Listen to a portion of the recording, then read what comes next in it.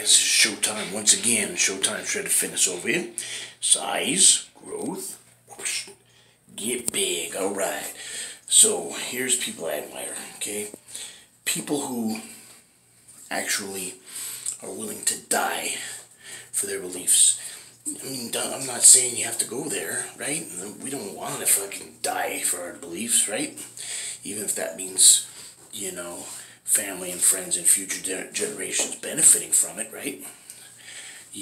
But if you look at it, you just gotta make sure you have the right beliefs, okay? It would really suck to freaking, I really believe in this, die for it, then fucking, you're caught in the afterlife, whether it be, heaven, hell, or in between, or purgatory, or whatever, and then you look back at everything and go, God dang, that was a mistake, I believed the wrong thing. It's possible, but, that's part of life too, right? You're not always going to make the right decisions. Maybe your belief will change over the years, and that's okay, as long as you don't, screw people in the process.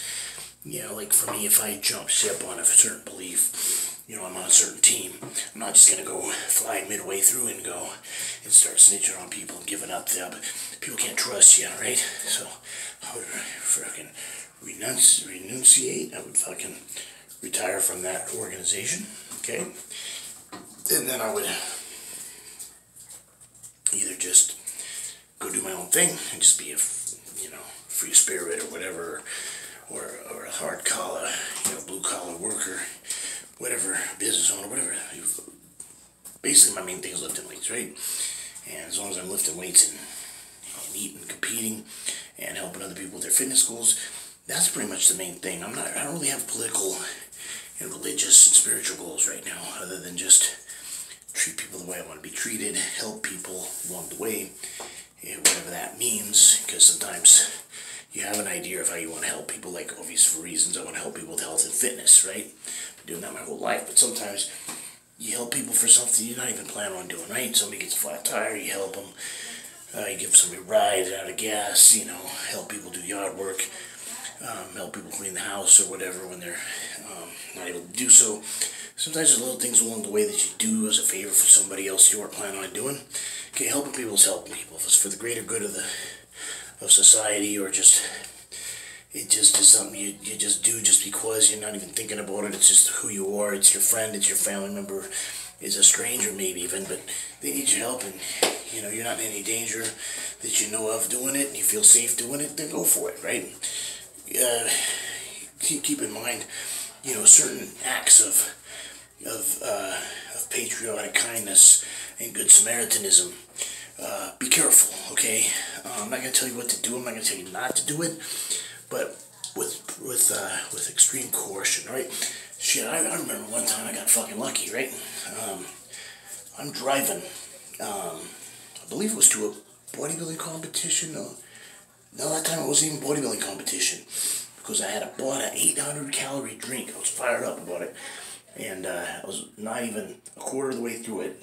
And I also bought a protein bar, right? And boom, I'm headed just to chill, right? I'm going to school in Ellensburg. I'm headed towards Seattle, Washington. I was going to kind of walk around down there, Pikes Buck and stuff, right? So there's a bum on the street, right? And he's got a big bag. He looked like he'd been there a while and everything. I was like, man, this poor motherfucker, right? And so I pull over. I'm like, where are you going? I'm going to Seattle. So if you're going anywhere else, I could drop you off somewhere along the way. Or if you are going as far as Seattle, then I'll take you all the way there. And so he could only go a certain amount, and I would have to drop him off. And he gets in, and it says he's in the front seat with me. He's in the fucking back, right? I'm like, oh, this is fucking great, right? He looked pretty innocent, that guy but he looked kind of shady. You know that guy on, what do you call it, with Adam Sandler, that guy with the beard, they brought him right off the street, had him be his caddy. Remember that guy? The big beard and everything, all grungy looking? Okay, that's exactly what this guy looked like, right? So, and his eyes were like this. I'm like, oh, all right. He looks like he might be on the mental institution. This guy's gonna be very interesting, So fascinating by the guy, but I'm also got my safety and security cap on, right? Because I went to the military and all this stuff, and did a little bit of martial arts. So I'm thinking, best case scenario, worst case scenario, I'm just shoot the shit with this guy. I'm not threatened by him yet. He's not trying to throw a line around my neck or anything, but I've got the rearview mirror out. I'm looking, right? I'm not taking anything for granted. I'm watching the road, I'm watching him, watching the road, watching him. So if he does anything funny, and if he does do something with a gun, great. You won't take the car, go walk, you can have the car, right? Because I can't defend myself back here. That was a mistake. I should have had him sit here, but I didn't do that. So with a gun, he would have won, right? But aside from that, I'm going to let him do nothing else. And I can still fight enough to pull over and still fight back, okay? The only thing he's got an advantage with is a gun, or if he's, trying to stab me from the back, there's still some shit I can try to do, right? Knife defense and just trying to square up with him while not crashing the car at the same time. That's a problem because the car is going this way, the conflict is back here, right? So I got to try to get a hold of his twist just enough to pull over and get that thing moved straight. Gun's a little bit hotter. Okay, you don't do it right, you shoot you in the head, you're dead. But the nice thing about that is it's just a done deal. The way I look at it is that's the case, and that's such a quick thing. If that's the way God wants me to go out, helping somebody, well, when you're done, who's to say if I keep going and leave him, that I don't get in a car crash up the road and bleed out and die that way, right? So if it's your time, it's your time, right? So what I look at is, I ain't gonna let this fucking guy tie me up and torture me for days at a time, right? I'm gonna make it so I win the fight, or he's gonna have to put a bullet in me, okay? And I'd already kind of reviewed him. Unless he gets into his bag and grabs a gun, it didn't look like he had it like really close. He looked like he had to reach in and grab. Gives me some time. I'm thinking all this stuff, right? But he's a really nice guy. He's real quiet. He's got to stare the whole time, looking around. So I'm like, all right, that's cool. So I'm like, he's probably fucking hungry. He's probably been here for where? I've only been like not even halfway done with my bar. I'm like, you want a protein bar? He's like, he eats it. I was like, I got a drink here too. You want the drink? So I'm glad I gave it to him because he's fucking hungry and thirsty, poor guy. So we fucking pull in and to this rest area type way. This is as far as he needed to go, and it was about halfway. So like a good hour or two with this guy, right? And just had a qualm about me. I didn't feel any kind of. Sometimes you get a gut feeling about somebody, right? Like, this doesn't feel right, this feels wrong, this guy's dangerous. I still have my alert on, my security alert, but I wasn't feeling threatened by this dude at all. It's totally cool. And, but I was still ready for best and worst case scenario, fair enough? So we pull over to this fucking little Sherry's, and especially seeing how hungry and thirsty he was, and then the more things go on, it's just like, the more at ease I'm feeling. It's like he wanted to do something to me, he'd fucking done it already, right? He's behind me, okay? He ain't pulling nothing yet. He's accepting gifts. He ain't worried about me poisoning him, obviously. So the less he's suspicious of me, the less suspicious I am of him. Fair enough, because I was already a bigger guy, and didn't appear to have any weapons on him. But you can't fucking tell, right? Big ass sea bag and fucking his. Looking all like he could have had it on. He's something in his coat pocket or his bag or whatever. He may have been armed. It doesn't matter though. It is what it is. And so we pull over, and I'm fucking. And I gotta pee real bad too, so I'm kind of in a hurry. And I shut the door, locked it, and I'm going because I was go keys wallet, and I go, where's my keys? I got my wallet. Where's my fuck? He's fucking left my car keys in the fucking ignition. God damn. I'm so pissed off too. He didn't lock his door, so he goes, boom. This guy doesn't even fucking talk. He's like really quiet, like the guy in fucking, not Forrest Gump. That movie with Adam Sandler was the fucking golfer. I can't remember the name of it anymore. But I had 10 Kratom pills because I had a toothache that I haven't had since. I had it really, really bad for a few days when I was working at Nissan for like 7 days, and it just went away. It was really weird. Might even been 2 or 3 days. It went away. But today and yesterday's been kind of flaring up, so I had 10 of those. No issues. Remember the last time I'd taken it last year, fucking was getting, I was getting that around Thanksgiving or something, so not even that, it's like 6 months ago. But I remember I took 20, I got really sick. Then I took 10, I got really sick, so I was like, fuck, what I take 10 for, but took 10 today, no issues. And the sweating's not from that, it's from this fucking hot ass fucking, the air conditioner doesn't work, so that kind of sucks. So the whole house is hot. And anyways, make a long story short, so this guy, he fucking opens up his door, he opens up my door, grabs the keys, hands me the keys, almost does like a bow, he just fucking just doesn't talk. So sounds fine with me, right? So I went to took a piss, I come back out, I handed him like, I don't remember if it was $5 or $20. But I handed him some money. I said, here's some money if you want to get like some coffee or something. It was nice meeting you. Thanks for fucking saving my door. You saved me at least $50. And have a great day. I went fucking to Seattle, walked around a little bit, Box Market, all that stuff. I was single at the time, so I think I went to the nudie bar for a few minutes. And got bored there. I did end up... there was a gal that came approached me. She's a good-looking Asian gal, and she was talking to me a little bit and gave me her phone number, told me call her. I didn't think nothing of it. I thought just trying to get business or whatever. So we dated for a couple, 2-3 weeks, and she was being a pain in the ass. She's always chingy.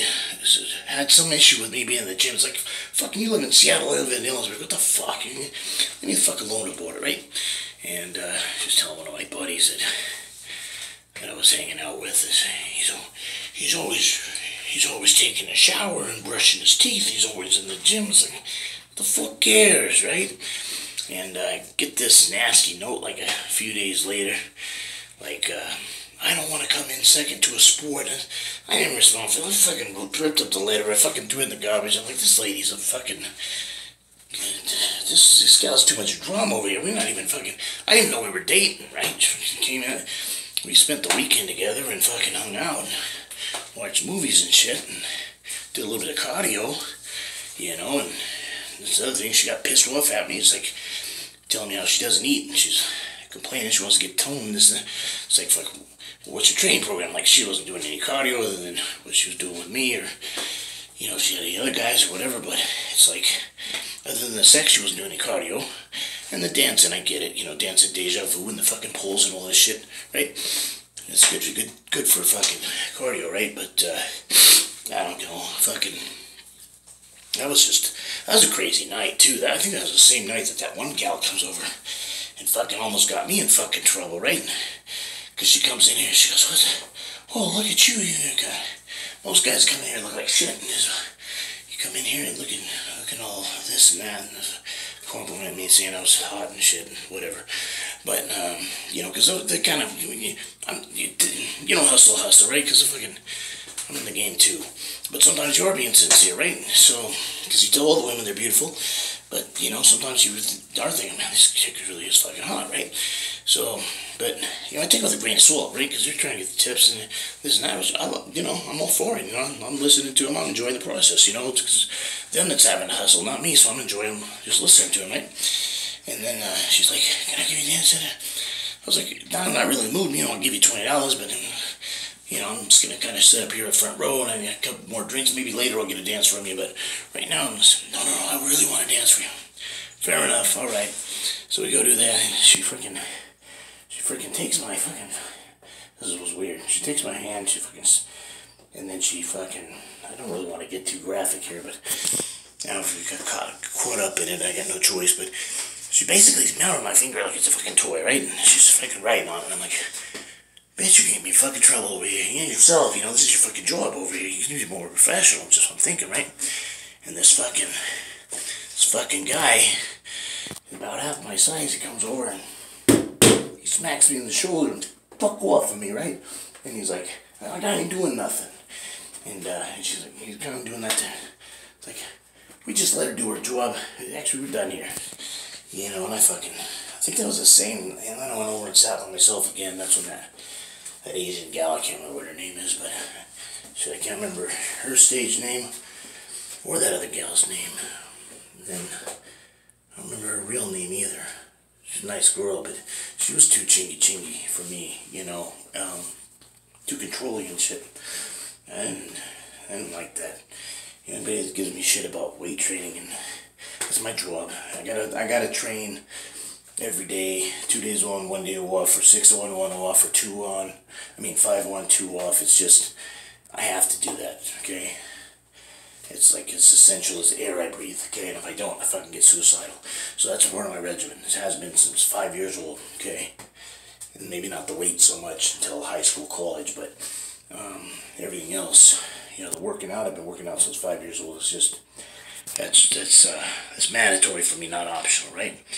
So this gal, like I said, it was a piece of work, so she's fucking complaining about not being toned defined enough, and then not doing any of the cardio other than what she does on the fucking pool, right? Or on my pool, which fucking we only did it for a weekend, so not a whole lot of cardio there. Back in the day, I was stupid with it. I would go 3-4 times a day, and then, but I would always catch myself. I'd do that for a week or two most of them. Like, I'm gonna fucking cut this down. Once or twice a week. We can't be fucking doing this 3-4 times a day. I'm gonna get fucking small. Man, it used to piss me off. Girls want to do it 3-4 times a day. It's too much. It's too much. Once or twice a week's plenty. If I really get the science down, get everything right, you done? Okay, let me get done. Fucking do it 5-10 minutes, AM, PM, right before the bed, and right when you wake up, and then that way you stay toned, but you don't fucking get small. And then, sure, you have them do all the work, but sometimes that takes too long, too. They want to be up there all fucking day. It's like, come on, we'll go for 30-45 minutes, and we gotta cut her off at that time, because I got shit to do. Get anabolic rest, or go get my meals in, or go get to the gym or whatever, but I don't have time to fucking play all this slap dicking around all the time. So, because sex is fine, it's cool and everything, but you can overdo it too, right? And more important things to do, like getting ready for shows and getting big on the off season and shredder on the on season. You can't be doing sex 2, 3, and 4 times a day. I guess it's too much, and it gets boring after a while. Even when the chick's hot and you're really into it, it's like, it's overtraining, right, for me. So it kills the fun. So again, it's third time to the same point about her wanting to get toned and in shape and all this other shit and worried about getting too fat. So what are your meals like? What are your macros like? What are those? Explain it, right? And she's like, well, I don't eat except for maybe once or twice a day, and then small meals, and it's like, you're making me, you don't have to yell at me, and I'm fucking yelling at you, I'm fucking educating you over here, right? So, just from the get-go, we're off on the wrong foot, right? It's just too much conflict, and her not wanting to listen, and her not wanting to accept my lifestyle, and it's just like, same thing I told, I got tired of trying to educate people with this whole thing, dating people over the years, and so, by the time I got to my third fiance, I had so much issue with fucking first and second fiance with fucking chingy about my training and all this, and, especially because back in the day I used to be kind of disrespectful. I look back on it now and think that was a mistake, because I would get mad at the girl for getting mad at me for if we had a date to the movies, and I show up half to 3/4 way through the movie, it's like I wasn't done with my workout yet, and that didn't go over too well, right? But then I started learning to making sure I only made appointments I could be on time early too when it came to that whole dating thing, because kind of pissed women off a little bit. So I learned that, and I was still young, still in college, so I fixed that. But just the fact that, women thinking down the road that I'm going to retire, and not only that, but like retire from the gym. It's like, that's not a retirement thing, it's a lifestyle thing. I'm not going to stop lifting weights, you forgive me, unless I'm in a wheelchair and I can't, you know what I'm talking about. A wheelchair from the neck down, because if I'm waist down, I'm still hitting arms, right? I had a buddy who went from 19-inch arms to 23.5-inch arms after he got in a wheelchair. So he improved, he got bigger, right? So, yeah. So that just pisses me off when women do that kind of bullshit. So I just, I got irritated with her. And so I was glad she broke up with me. I got the letters. About fucking time, ripped it up and threw it in the garbage. I'm like, God dang, we aren't even fucking dating. We hadn't even had that talk yet. She was here for a weekend. They talked about, all this stuff. And all my buddies like, oh yeah, she was a girlfriend. Well, it would be nice if I would have went out with her, but it would be nice if we had that talk. We didn't fucking have that talk, right? So, it is what it is. So anyways, This has been Showtime. Oh yeah. So back to what I was gonna initially start about. People who die for their beliefs. So like I'm really against, trying to be one of the top cocaine sellers in the world. I just think it's too risky, right? Too many bad people get involved, even if you got what you think is a good organization and for the right reasons and this and that. It attracts the wrong people, it really does. I'd rather the government legalize it, tax it, put the drug dealers out of business, and freaking just let people do what they want to do and open those resources up to needle exchange. Right there at the needle exchange, I try to convert people, but sometimes people get, man, I just wish I wasn't into this lifestyle. I really want to change. Okay, great. You can continue with the lifestyle. Time, here's a pamphlet. You can go fucking. We can get you into church, or we can get you into fucking. Which of course, government doesn't have. I'm not for religion being in government at all. Look at fucking Puritan times, right? I'm not saying that, but what I am saying is, make resources available. So if a church has a rehab program, here's a church that's doing a rehab program, because there are people who are religious. Well, what religion is it? You tell them. Oh, we're religion, it's non-denominational. Oh, I don't deal with non-denominational shit, it's gotta be Baptist. Okay, great. I don't deal with particular religions. I don't like Baptists and Lutherans or Catholics. I'm non-denominational. Okay, great. They have this program. And programs that are government funded have nothing to do with fucking churches. Here's one funded by the government. It's free through our taxpayers. Oh, I don't want to pay for that. My fucking tax dollars and da-da-da. Well, you know what? Your tax dollars are going for the war against drugs, okay? And you know how that goes. Everybody's paid off both sides of the border.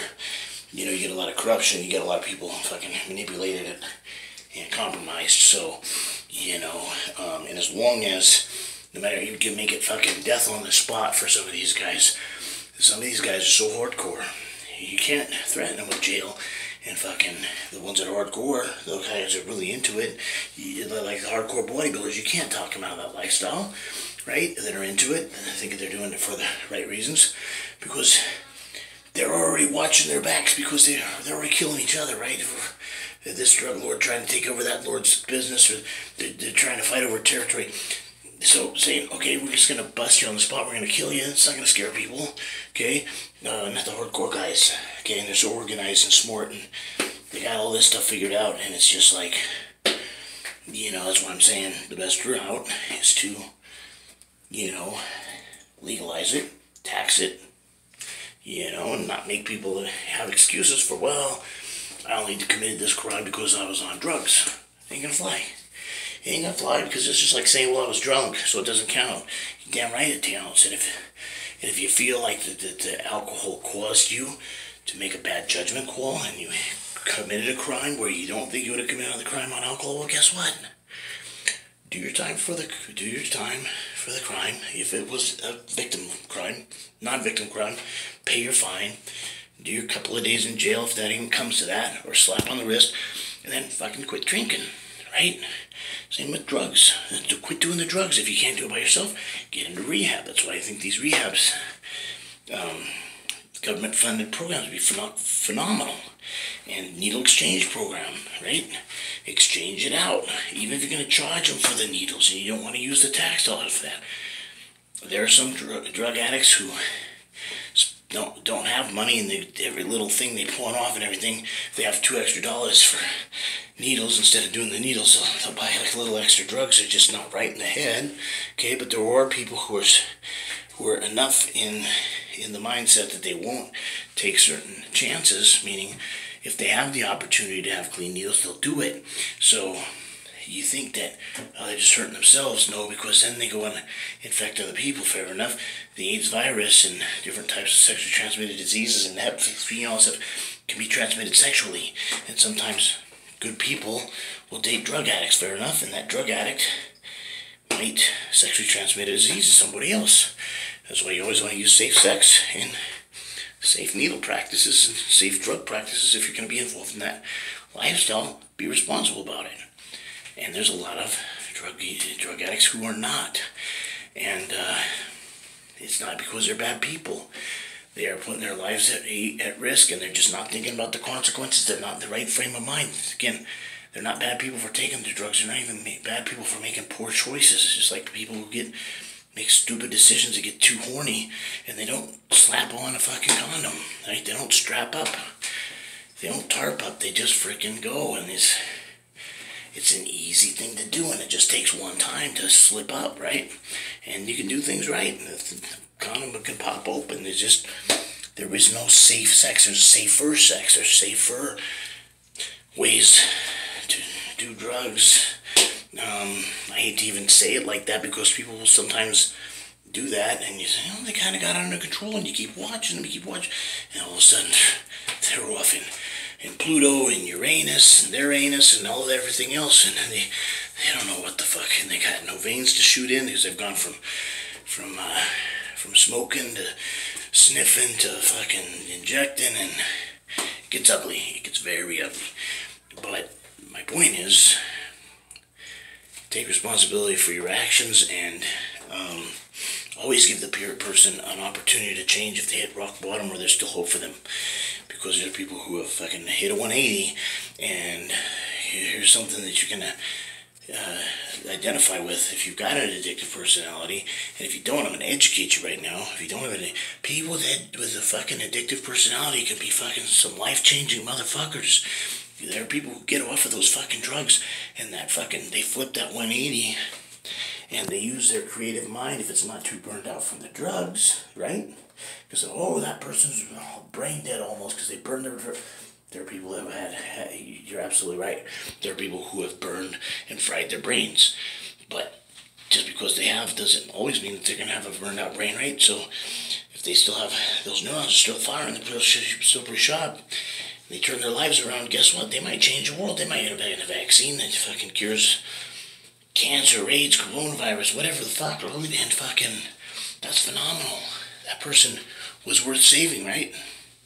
That one starfish, right, that jumped here, so, and his mom, you're not going to save all of them. You can't save the whole world.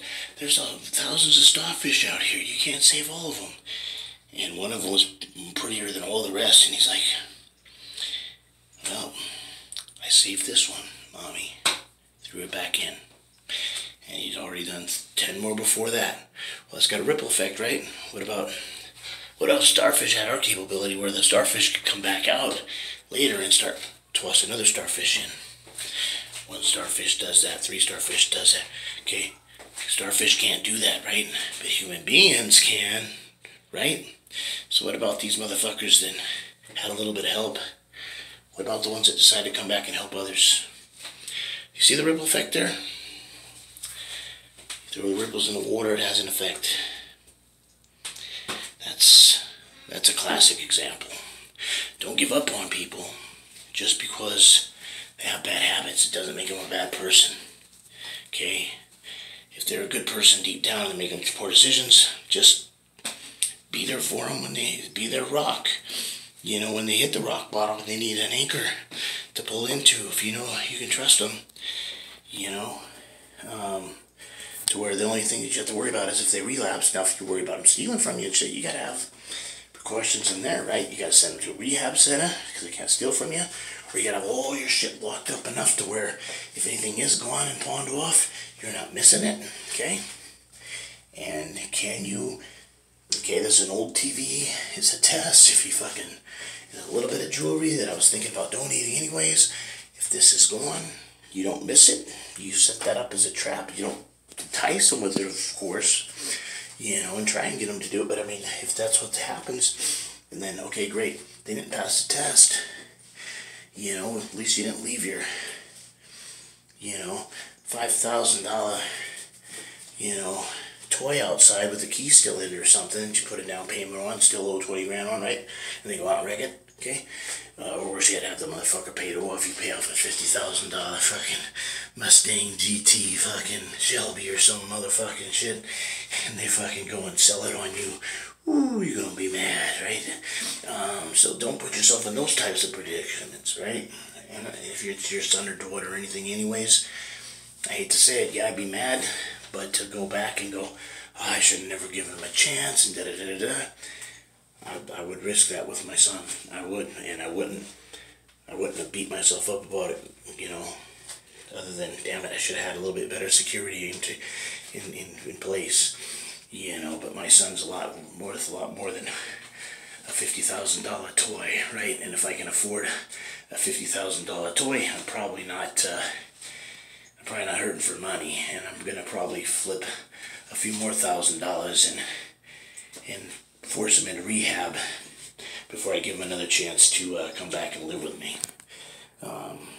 Because I would want my son to get better, right? I don't give a damn about material things. I care about my fucking kids, okay? I can take the bus, I can drive a fucking... If the car works, I don't care if it's a $2,000 or a $5,000 car if it gets me from point A to point B. Okay, I'm not worried about that bullshit. Okay, just need it for the essential stuff. Alright guys, it's been showtime. Showtime Shredded Fitness over here. Size, growth,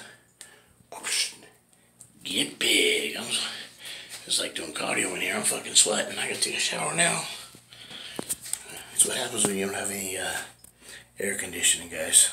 Take care and God bless.